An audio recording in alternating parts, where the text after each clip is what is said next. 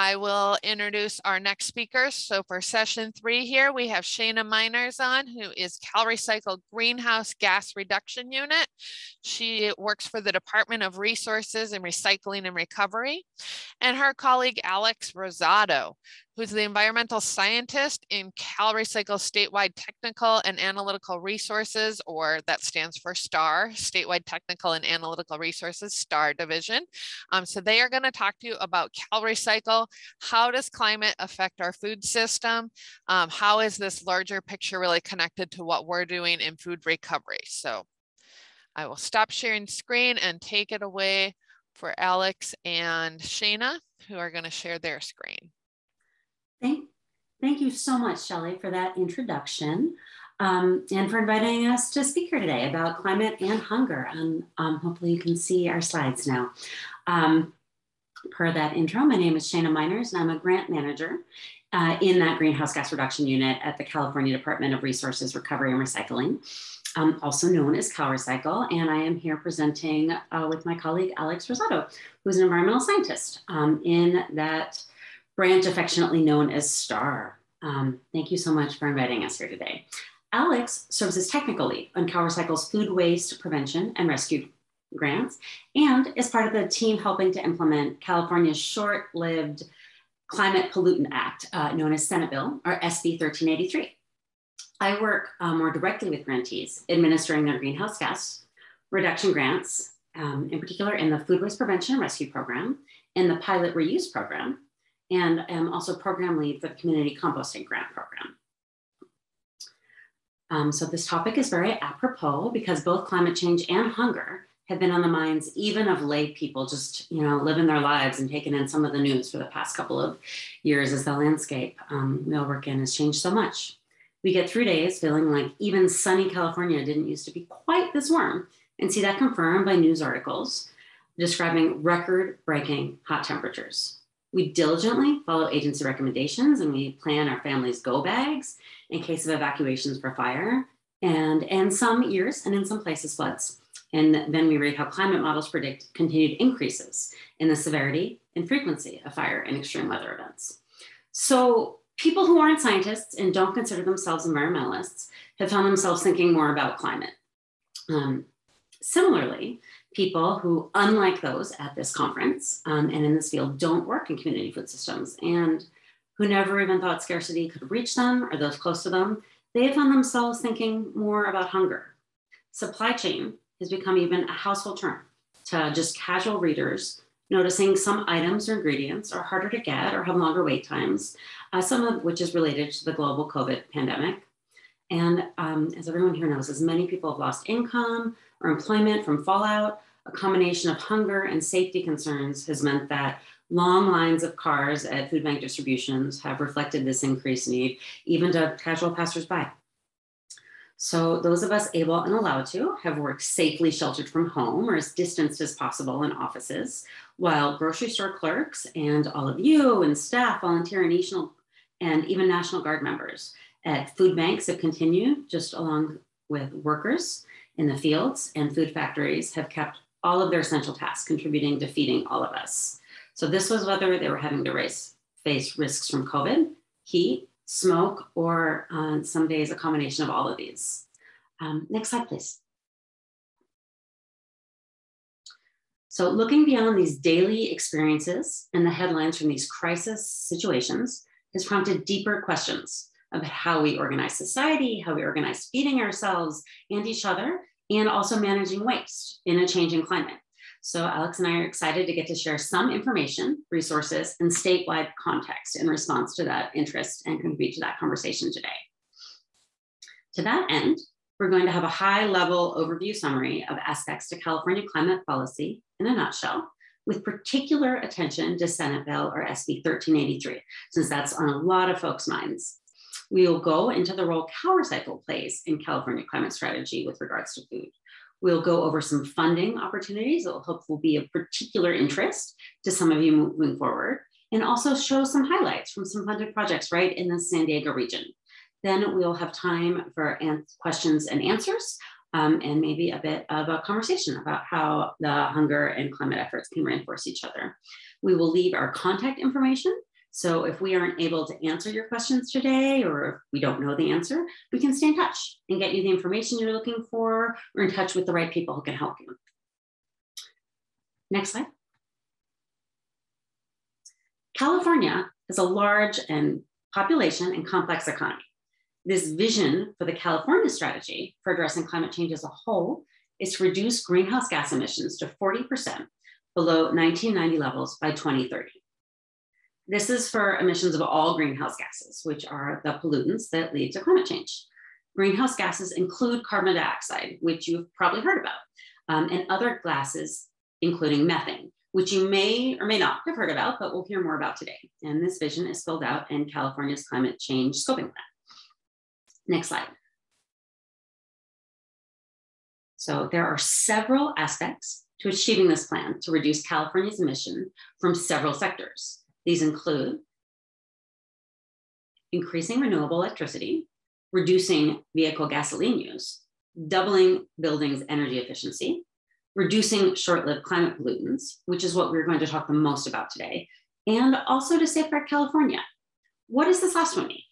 Well, it is critical that California continue to take steps to reduce greenhouse gas emissions in order to avoid the worst of the projected impacts of climate change. The headlines can be gloomy, but it is not too late to take steps to improve the likely outcomes, and this is vital and urgent work. At the same time, it is important to take steps to take care of each other and stay safe. I've heard accounts today from some efforts to meeting people where they're at and providing trauma-informed services, as well as to shifting our thinking to assist both with emergency services and also those with chronically unmet needs. So the state also prioritizes steps to safeguard California residents to make the state more resilient to ongoing and projected climate change. So all of these parts of addressing climate change that I just listed are important, but today we're going to focus on reducing short-lived climate pollutants through recovering food for its important use of feeding Californians, and also reducing food waste. Next slide. So Alex and I are both government state employees. There are all kinds of efforts to address climate change and to build sustainable communities from all the sectors of society, from nonprofits, private business initiatives, schools, and families and individuals. Our work and what we are most familiar with is authorized by the state. So I'm very briefly going to note just 3 key pieces of legislation because you may hear them referenced other places in conversations about climate change and also by us today. So Assembly Bill 32, the Global Warming Solution Act of 2006, was groundbreaking landmark legislation that set California's first greenhouse gas emissions reduction goals. Senate Bill 32, the Global Warming Solutions Act of 2016, extended the goals of AB 32, along with the executive order process. And you have probably already heard about Senate Bill 1383, even if you weren't listening earlier today when it was mentioned, which is the Short-Lived Climate Pollutants Reduction Act, also of 2016. This is the most significant waste reduction mandate to be adopted in California in 30 years. It sets statewide goals of reducing certain greenhouse gases and for recovering food and preventing organic waste, which isn't only food waste, from getting to landfill. Next slide. So as I mentioned, there are many roles needed for California to achieve its climate goals. This is not only from all those sectors of society, but even within state government from various agencies. Roles for CalRecycle include reducing organic waste disposal, recovering edible food from waste streams so that food stays out of the landfill, and whenever possible can achieve a really important purpose of feeding people, and also reducing methane emissions. 2 tasks CalRecycle does wearing these hats while playing these roles is that we're going to discuss today include implementing SB 1383 regulations and administering related climate funding programs. So before we get too deep into that, you might be unclear what methane emissions, that's a methane molecule right up there, have to do with food systems or food recovery or any of your work at food banks. So to explain that, as well as more about SB 1383, I will turn the presentation over to my colleague, Alex Rosado.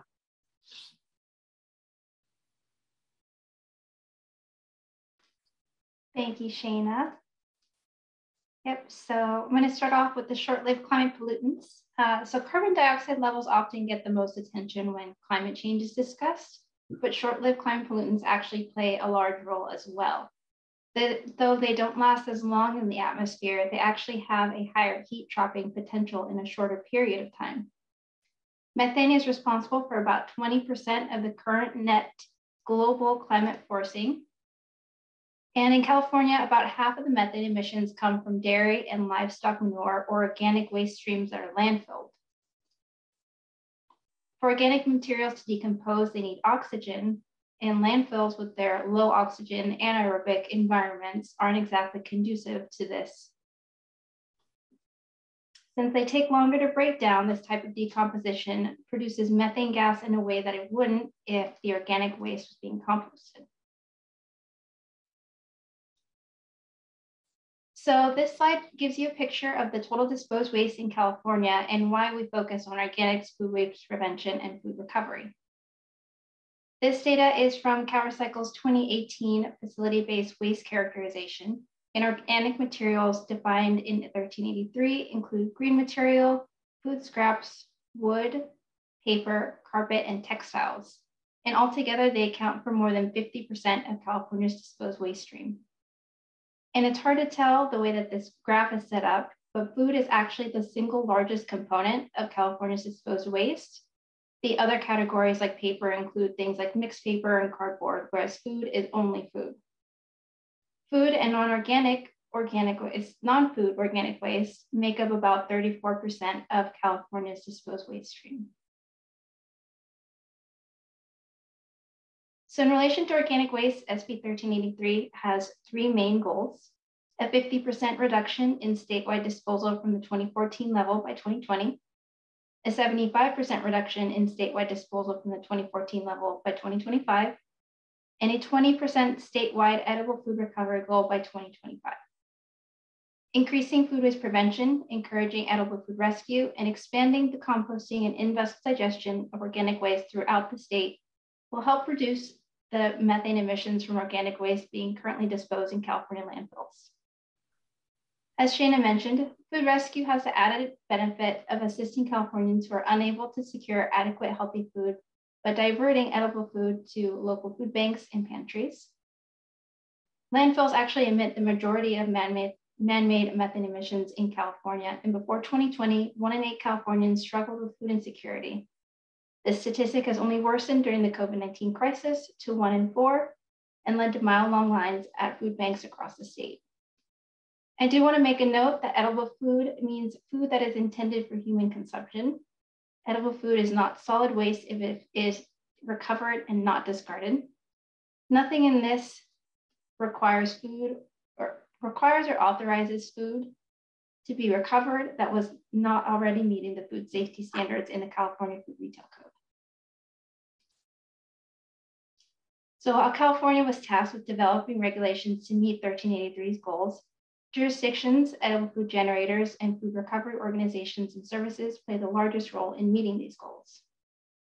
Related to the organic goals, jurisdictions are required to develop and maintain a list of food recovery organizations and services in their jurisdiction, educate commercial edible food generators on their requirements, increase access to food recovery organizations, increase edible food recovery capacity if needed, as well as monitor commercial edible food generator compliance.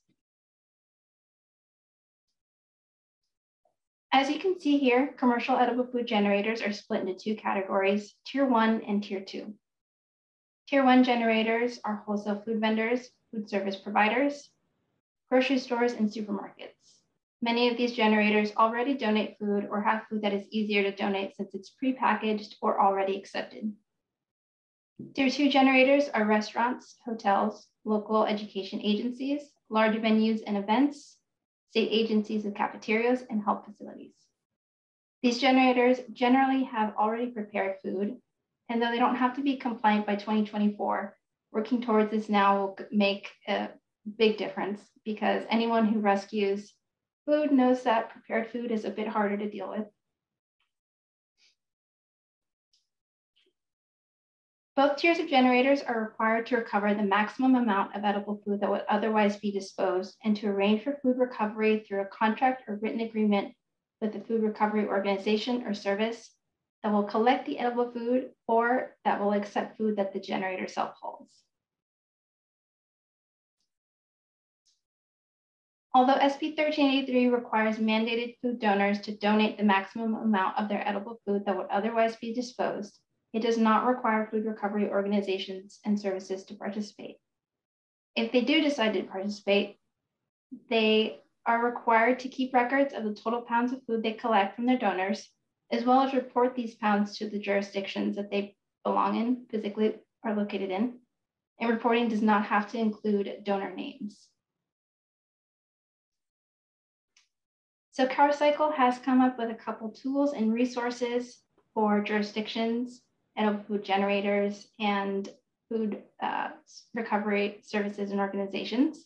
And I've listed a couple on the screen, including model contracts, guidance on how to identify edible food generators, a recovery capacity planning calculator tool, estimating how much edible food is currently being disposed by mandated food donors, as well as a customizable food recovery capacity survey. And these are all available on our website, which if anyone wants links to them, you can email us and we can send them to you. Now back to Shana. Thank you, Alex, for that explanation of the science as well as of SB 1383. So sometimes government employees might be tired at the end of the day and have a friend or a family member comment at dinner how hard we must have been working for California taxpayers. We do work very hard for the benefit of Californians, but the awarded grant programs I work on haven't mostly been directly funded by yours and my tax dollars. And I'm talking about these because in addition to its role related to SB 1383, CalRecycle also plays a role in California climate strategy administering certain climate grant funds.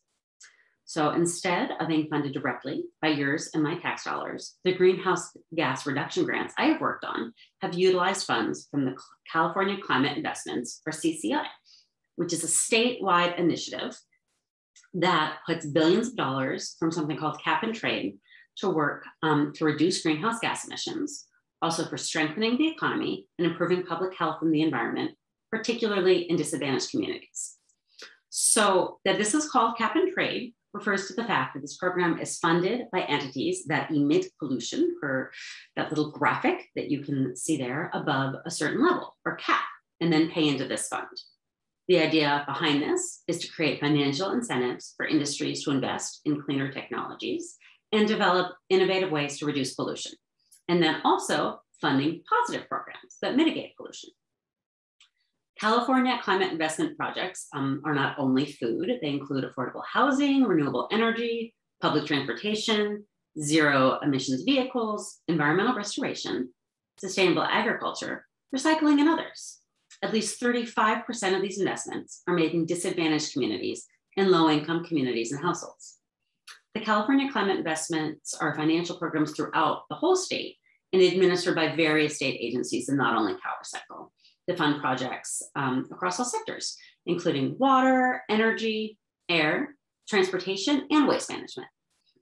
So CalRecycle CCI grant programs are not continuously appropriated, which means that funding for awarding new cycles is not guaranteed from year to year. Next slide. So CalRecycle has developed 5 grant programs that so far have been funded by CCI, which divert materials from landfills in an effort to reduce greenhouse gas emissions, particularly methane. So these programs are as following. The Organics Grant Programs funds larger scale composting and anaerobic digestion projects diverting organic waste. In case you aren't sure what those mean, composting is the process of controlled breaking down of organic materials, such as leaves, twigs, grass clippings, and of course, food scraps, resulting in a useful amendment for soil fertility and water retention. If you garden or know any gardeners or your organization has any community gardens, you'll be familiar with compost. So aerobic means with oxygen, and the anaerobic digestion refers to the breaking down of the organic material without oxygen or with little oxygen, which can happen naturally in marshes and wetlands, or in controlled environments for multiple purposes, but including to reduce the volume of solid waste to be landfilled. The Recycled Fiber, Plastic, and Glass Grant Program funds intermediate commodities and recycling manufacturing projects, which diverts fiber, plastic, and glass from the landfill. The Food Waste Prevention and Rescue Grant Program funds projects to rescue edible food and prevent food waste, which would have otherwise gone to the landfill. So food waste prevention refers to preventing food waste through efforts and processes that prevent the excess food from occurring in the first place, such as by implementing software or accounting practices to prevent overproduction, overordering, etc. As Alex alluded to, the food rescue part of the program refers to edible food that meets all applicable health and safety standards. It's not really food waste per se, rather it is food that otherwise would become waste and then go to landfill. Our newest program is the Reuse Grant Program, which funds reusable food serviceware, packaging, transportation, and wood salvage projects, displacing single-use items from being used. And finally, the Community Composting for Green Spaces Grant Program funds community-based composting projects that divert organic waste on a smaller scale basis than in the organics program. So far, there have only been one cycle of the Reuse program and one cycle of the Community Composting Program grants awarded. So those are our newer programs. Of these, today we will mostly talk about the Food Waste Prevention and Rescue Program, since that is the most directly applicable to most of your work. And we will also touch on the compost program. Next slide. So the eligible costs that can be grant funded vary across each grant program and even from different years funded. For food waste prevention and rescue, Cal Recycle has typically funded in projects involving vehicles, refrigerators, software, personnel, or food-related equipment and materials. Purchasing vehicles, such as refrigerated trucks, allows grantees to pick up and transport more food from where there's an excess of food that would have otherwise gone to a landfill to where it is needed. Buying cold storage systems, like refrigerators and freezers, allows grantees to safely store more rescued perishable food for longer without it spoiling, so they can feed more people. Implementing software systems can allow businesses to more closely track, order, and produce what will be used, thus reducing food waste. It can also allow food rescue organizations to be more efficient with the logistics, allowing grantees to be more effective at tracking, rescuing, and distributing edible food. Earlier today, we heard about the importance of high quality tracking to create high quality data to be most effective across all the programs that we do. So you all do incredible work in your communities, and very little of it can be done without skilled people power. Funding for personnel expenses can allow grantees to implement these projects.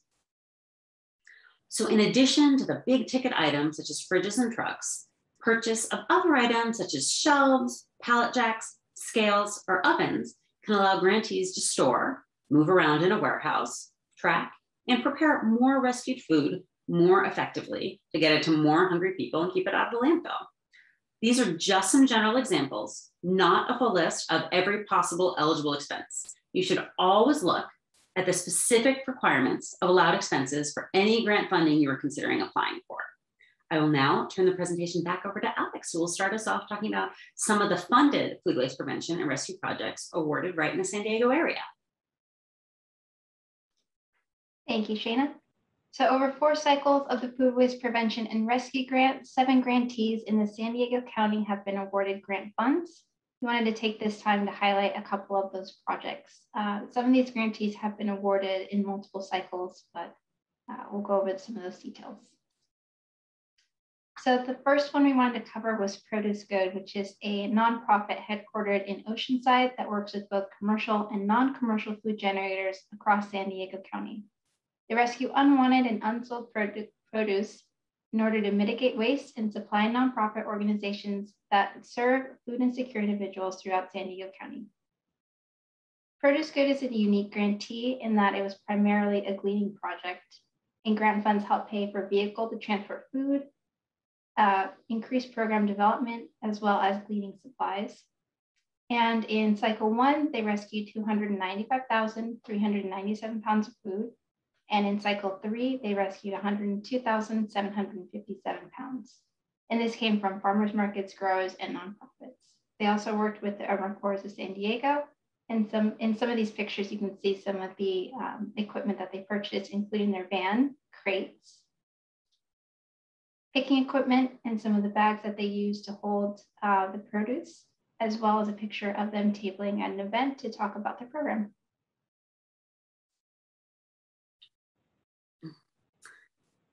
Feeding San Diego's grant project is an example of a grantee collaborating with partners to increase food rescue. The grant funded the expansion of its existing food rescue and distribution programs. The grant funded the expansion of the programs by using grant funds to purchase multiple vans for use across San Diego County to increase the quantity of food rescued. You can see one of the vans pictured in that beautiful picture there. The grant funds were also used to equip partner agencies with several pieces of refrigeration equipment, improving the food storage capacity of the whole food rescue network in the region. So while entities can apply by themselves, sometimes working in formal collaboration with others allows the project to take on an even bigger scale or be even more effective. It depends on the project, whether or not the lead grantee would want to include other official grant participants. So there are a lot of factors to consider, and as always, look at the specific requirements of any grant you are considering applying for. This project rescued 2,208,283 pounds of food from grocery stores, growers, and small businesses. The project also funded several positions. In the next slide, you can see some of the cold storage equipment that was purchased, as well as some of the food distribution efforts in the community by Feeding San Diego. San Diego Food System Alliance launched their Smart Kitchen San Diego, a partnership with the Jacobs and Cushman San Diego Food Bank and Lean Path to provide tools and technical assistance to 15 large food production facilities in San Diego County to reduce food waste and donate edible food. The food production facilities were matched with selected agencies with a capacity to accept donations and feed hungry people, supported by additional trucks and refrigeration. They also launched the Save the Food San Diego Eco Challenge, an innovative social competition combining data-driven food waste tracking challenges with a consumer education campaign. They partnered with Colcom, San Diego Gas and Electric, University of San Diego, CSU San Marcos, City of Chula Vista, and the County of San Diego to sign up 887 participants to measure their food waste at home. And participants actually exceeded the grant project goal of 10% reduction in their household level food waste. The pictures on the right show San Diego Food System Alliance tabling at one of their partnered sites to try to get some people to sign up, as well as the scales that they used at home to track their food waste. Here's one of the vans that they purchased for their Smart Kitchens program, as well as some participant provided pictures of food waste that they measured at their homes.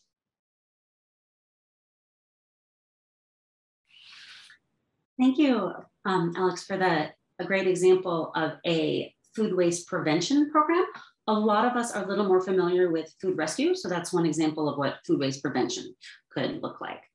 I had the privilege as working as Cal Recycle Grant Manager with Jewish Family Services of San Diego on an example of a grant project that included a more efficient vehicle.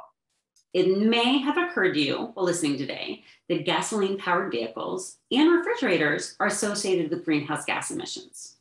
So the environmental scientists always need to evaluate projects and make sure there's a net greenhouse gas emissions benefit from the amount of food kept out of a landfill for a project to qualify for these type of climate grants and be successful.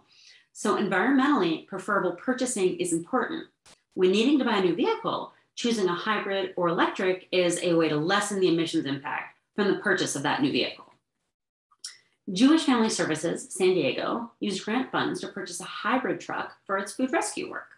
They also used grant funds to purchase cold storage, including refrigeration and a flash freezer. These purchases allowed them to transport and also extend the shelf life of rescued perishable food and to rescue 780,334 pounds of food from grocery stores and small businesses. You can see their vehicle and cold storage in that picture. The second slide of this photos highlights Jewish Family Services of San Diego's work at food distribution out in the community. So we have focused on the food waste prevention and rescue grants, since that's the most obviously connected to all of your work. But I did also want to take a moment and note another program that might be of interest, which is community composting. So while food waste prevention projects prevent waste from being created, and food rescue projects rescue edible food that would have otherwise become waste and gets that edible food to hungry people, even after all of that, waste still happens.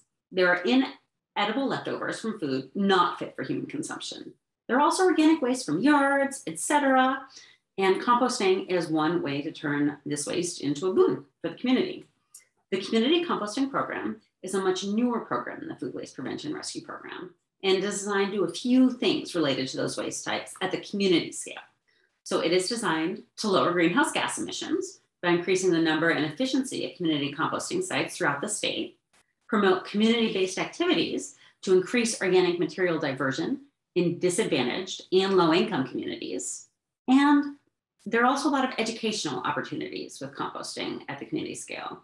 Another goal that the program is designed to do is to promote community-based activities to increase organic material diversion and reduce the food and organic waste disposed in landfills.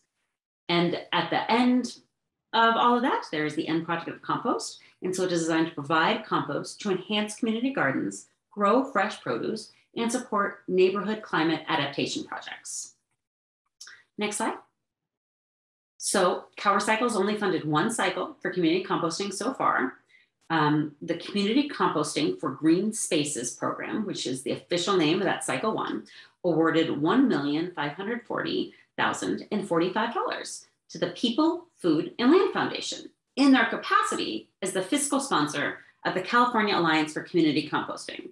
This grant funding was used to create compost sites all across California to divert organic waste, to launch a comprehensive California Community Composter training program and certification standards, supported by an expert national advisory group, to develop data collection and information sharing, and to empower communities that have shouldered disproportionate environmental justice burdens. So this project is still in process, but it's already begun creating compost, and it has completed the training retreat for site operators and are finalizing site plans and budget proposals to launch the remaining of their 120 sites statewide from Klamath to San Diego. So all of you know where San Diego is. Klamath is in very Northern California in Del Norte County, right near Oregon. So this is throughout the whole state. So CalRecycle is working to incorporate lessons learned from this first award cycle. So please stay tuned for opportunities to engage with that. Okay, so we're almost done with our prepared slides, and I want to take a moment for a more personal note, but from both Alex and myself, to thank you so much for inviting us to this conference and for your time today. It really is an honor to be sharing with those working every day, mitigating hunger and disrupting poverty. As I alluded to at the beginning, we've all been living through some pretty extreme headlines for some time now.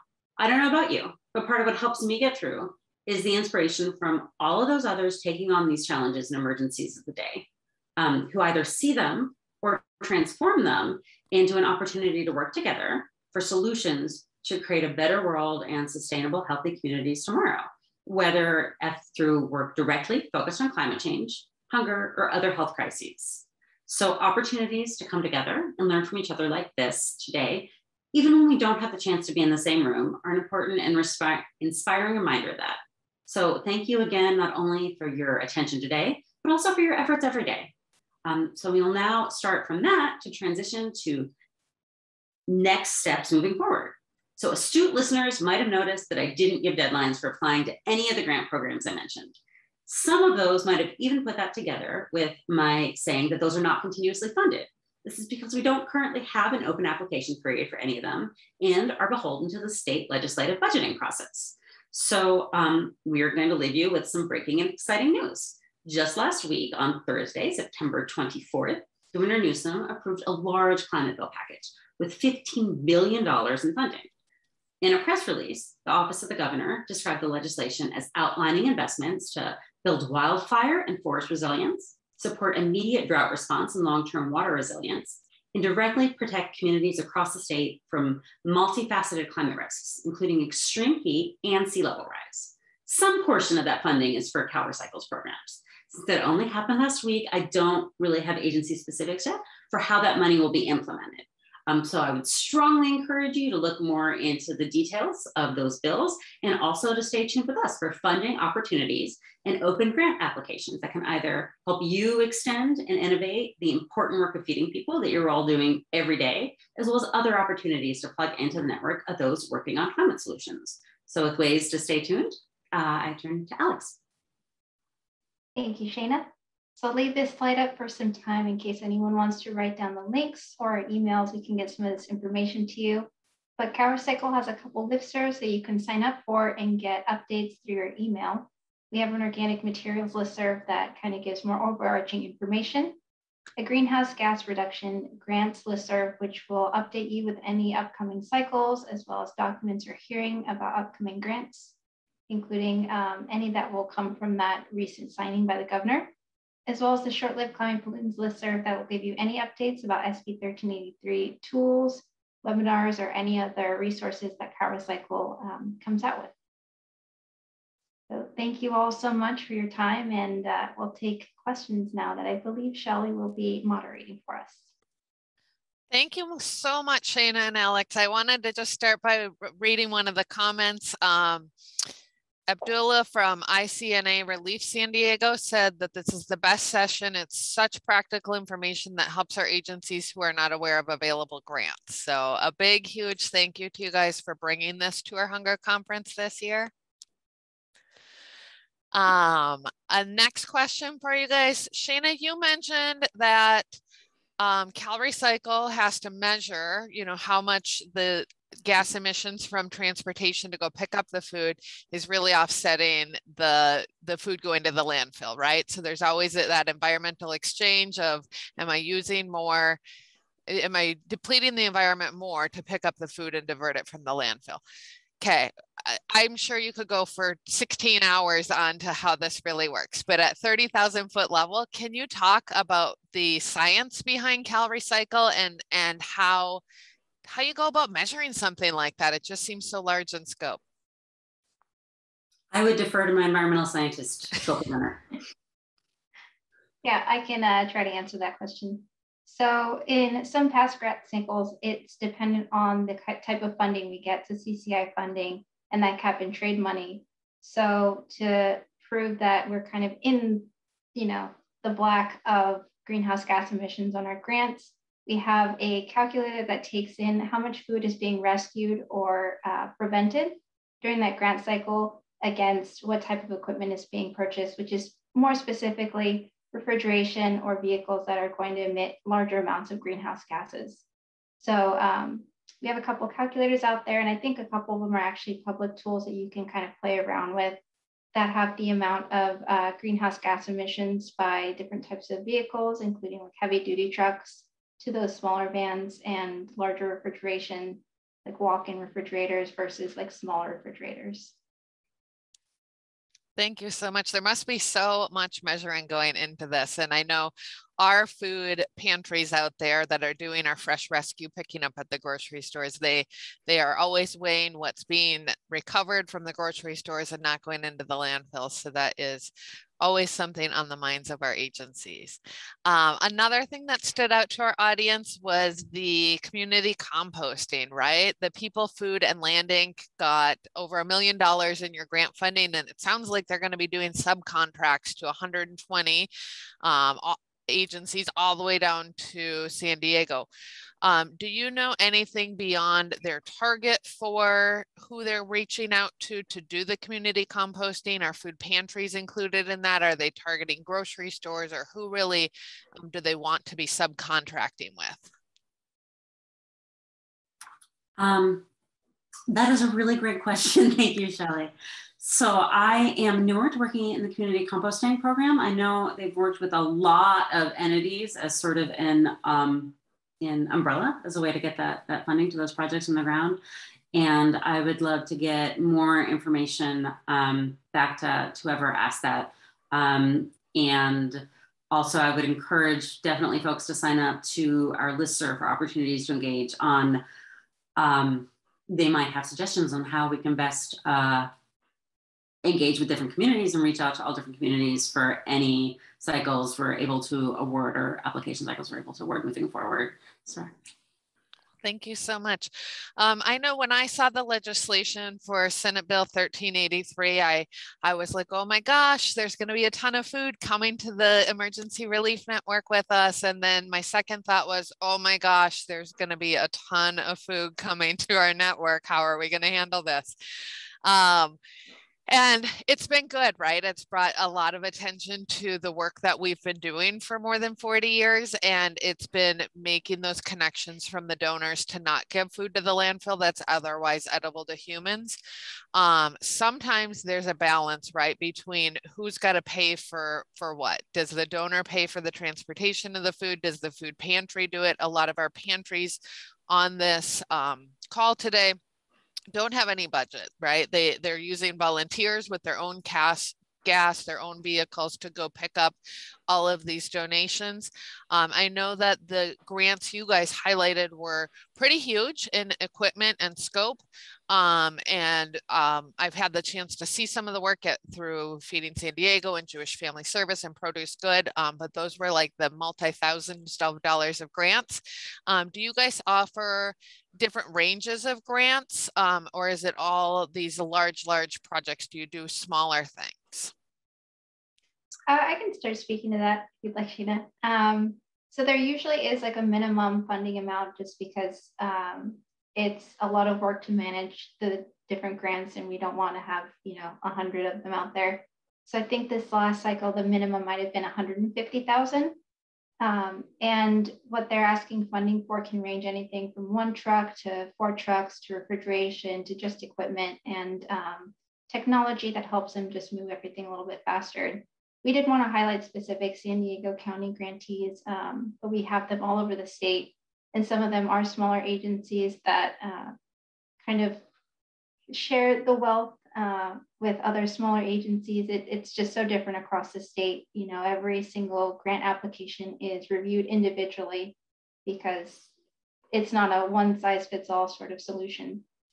Yeah, and for those of us in the audience, you may have remembered a couple of years ago when Feeding San Diego got the grant funding, and then San Diego Food System Alliance did in partnership with San Diego Food Bank. We put out an RFP looking for those subcontractors, right? We bought several vehicles that wanted to do food rescue and then gave them to our agencies involved in food rescue. So if you have an idea, big or small, if you're not quite at the $150,000 grant proposal level, but you've got a great idea and you want maybe 5 other partners to come on board with it, contact us at the food bank with your idea, and we could potentially apply collaboratively to CalRecycle funding, get that larger grant, buy multiple trucks, build a bigger infrastructure and a bigger system to be recovering all of this food that's going to be coming our way.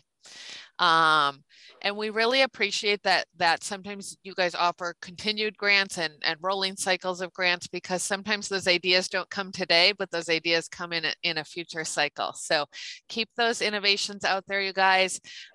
We are going to say goodbye to Alex and Shayna and take a little lunch break. You have their contact information. Again, I will share it out at the end of the conference, but we have built in a 30-minute lunch break here in the conference. So feel free to step away from your computers for the next 30 minutes. I'll be rolling some of our nutrition videos